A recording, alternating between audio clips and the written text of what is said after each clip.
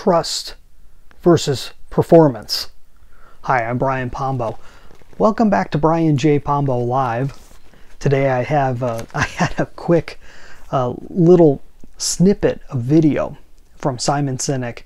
If you haven't seen Simon Sinek, he's known for a lot of things, but one of his top books was Start With Why. Excellent book. I've discussed it other times on here. Definitely one to go out and look at. I was sent this little snippet of video of Simon Sinek giving a talk regarding this concept of trust versus performance. And this was sent to me by my friend David Medina. Thank you, David. And I wanted to show you, kind of give you a synopsis of it. I've got a link in the description if you want to go check out that video.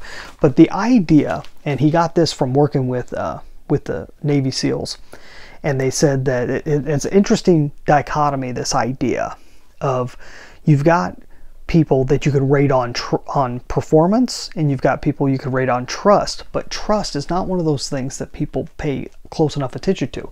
And here's what they're saying. Obviously, if you've got someone that's of low trust and low performance, that's not someone you're after, right?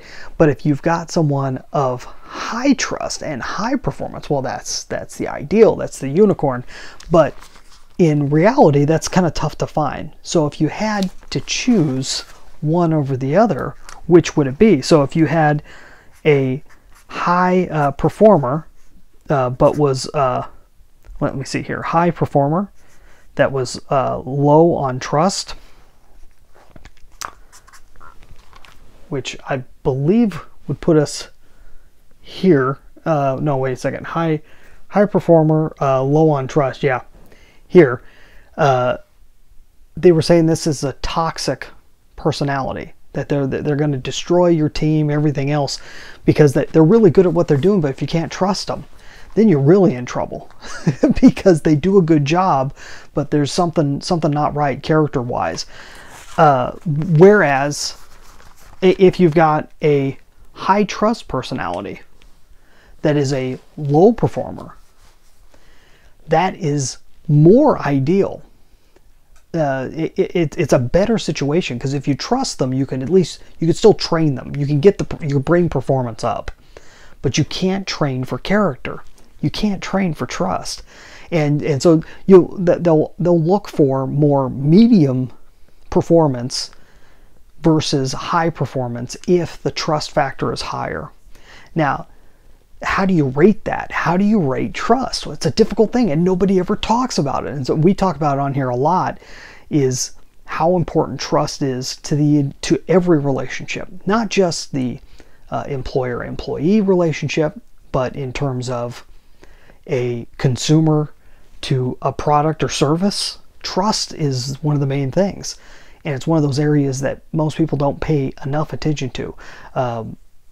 Dan Kennedy has a book, the No BS Guide to No BS Guide to Trust-Based Marketing. This was one of the first times I had heard someone specifically talk about trust. He wrote this with Matt Segula. Excellent book, because it starts to unpack some of those ideas of trust. And what does trust really mean? It means something a little bit different to everybody. It's a little bit subjective. But there is something there that if you don't trust, it goes back to that whole saying of, people do business with people they know, like, and trust. There's the word again, but the word means something. There's something deeper. There's a dependability, integrity built into it, and that goes a long way. With it, it's tough to beat. Without it, it's you're not dealing with a stable situation, whether you're on the receiving end or the giving end on the trust spectrum. So it's something to keep an eye on, especially if you're dealing with, so I'm a business investor, it oftentimes has more to do with the partnership and the person that I'm dealing with than the business itself. Because the business itself could be relatively mediocre, but if I've got a solid relationship, if I can trust the other person to take my opinions or not even just opinions, but able to test some of the ideas that I bring to the table and so forth, that can go a long way. We can build a business performance up if I trust the other person, if I've got that trust, and if they trust me. That's got to be there also. And if I could tell I trust them, but they don't trust me, that's a tough thing. That's a tough gap to fill in. So it's one of those things that no matter what the relationship is, business is just a way we talk about these relationships, but it's it's one of the 3 pillars of BrianJPombo.com as being relationship reliant. And what relationships are completely built on is trust.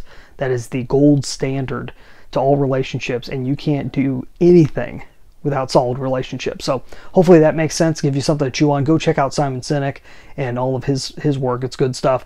And you can go check out my video, 9 ways to Amazon proof your business. You can get a free copy at amazonproofbook.com. That's all I got for tonight. You have a good one. Get out there and let the magic happen.